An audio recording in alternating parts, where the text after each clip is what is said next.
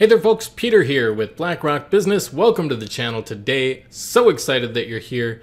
Today we're going to cover a little topic. I know recently we talked about multiple units of measure and how you can use those to receive products in big cases and split them down to sell them off singly.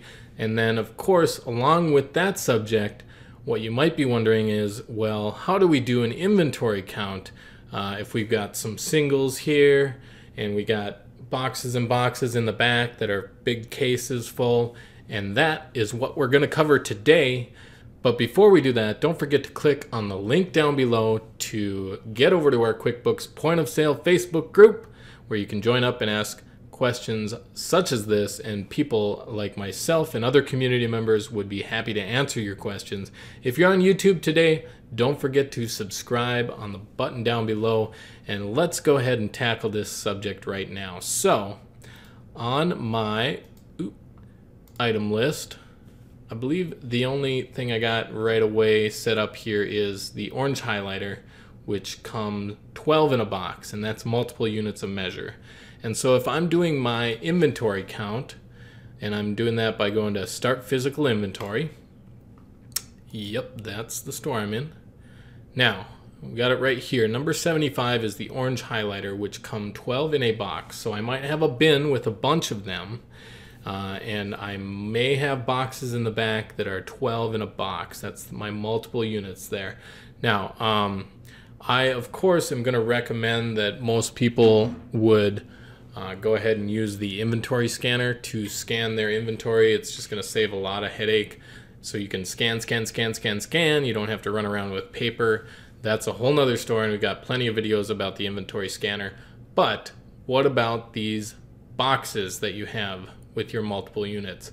Well, here's how you're going to do it.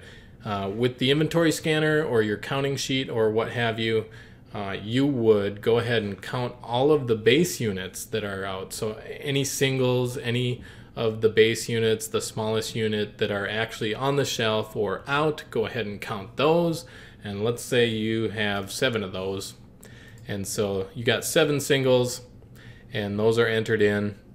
And then you go and count in the back. You have, let's say you have 12 boxes in the back that are still boxes, and they haven't been split out. They haven't been brought down to singles. And so you want to count those quickly, right? Well, you just want to make note that you have 12 boxes in the back, and then you're going to come to your physical inventory screen. You're going to go to Add Counts by Hand, and you're probably going to do this towards the end, of course. And so this is item number 75. And right here you can choose unit of measure. You're going to switch that to box. I'm going to say I had 12 boxes, right? And then I'm going to hit Add. And you can see that 12 boxes is actually going to be a total of 144 automatically. So I hit save. It's going to add that to the 7 that I already had. And of course this is way off of what it thought we needed, 48 I guess. But that's besides the point.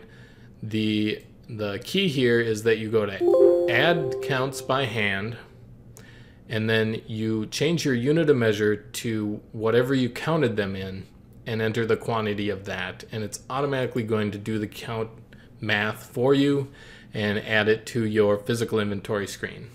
My name's Peter, and this was counting multiple units of measure in your physical inventory count at the end of the year. I hope you have an excellent day, and if this video helped you out at all, go ahead and hit the like button down below, and you have a great evening. All right, bye.